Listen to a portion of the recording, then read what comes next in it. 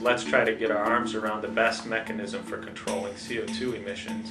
And in the end, we accomplish something that it takes most governments years to go through a whole public comment period. The Chicago Climate Exchange is North America's first and the only CO2 emissions trading program currently in existence.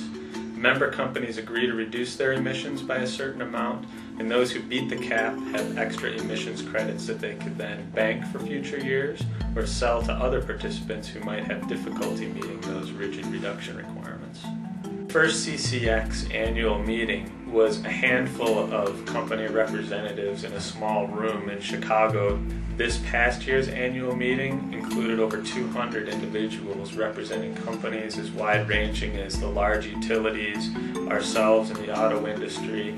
There are universities and academic institutions. The state of New Mexico has joined CCX and many other municipalities. Ford was a founding member of the Chicago Climate Exchange, and we were the first and only automotive participant. They're joining CCX to show that they're interested in making reductions themselves. They view it as the way of the future. One thing that people don't realize is the actual scope of the Chicago Climate Exchange. The CCX encompasses 250 million tons of CO2 in terms of its membership.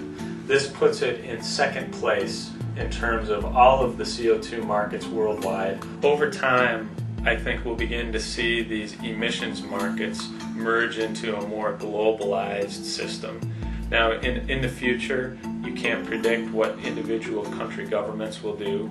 However, we would urge that everyone in the different countries look at creating some structure that works across the countries instead of focusing on isolated country-specific approaches. In the end, global cooperation is going to be required to reduce emissions in the long term.